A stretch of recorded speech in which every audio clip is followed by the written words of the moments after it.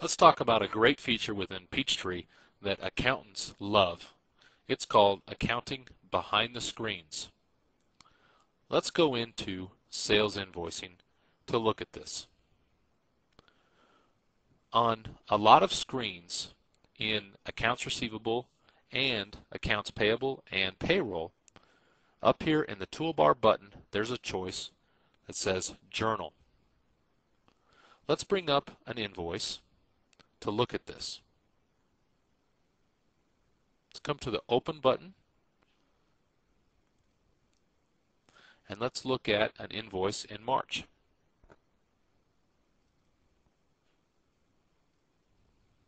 So we have this invoice open here. We can click on this Journal button, and it's going to show us the general journal entry for this invoice.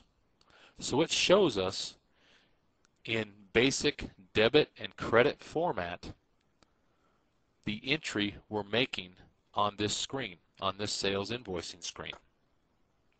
So we can scroll down here and see that we are crediting account number 40,000, we're debiting account number 11,000, and we also have some sales tax information up here.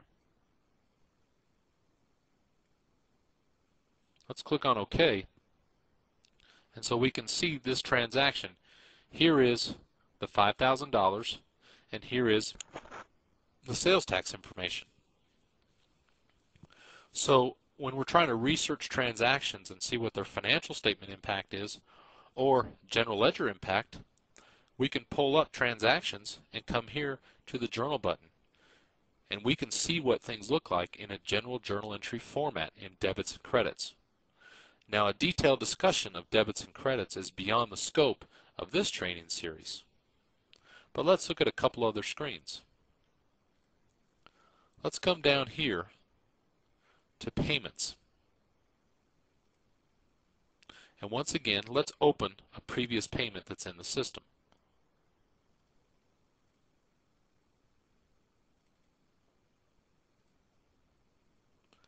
Here's a payment that we made to Brenneman Chemical Supply.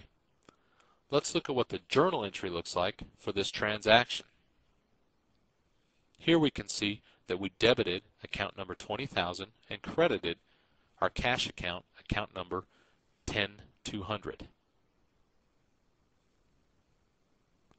You can quickly see why accountants love this feature within Peachtree.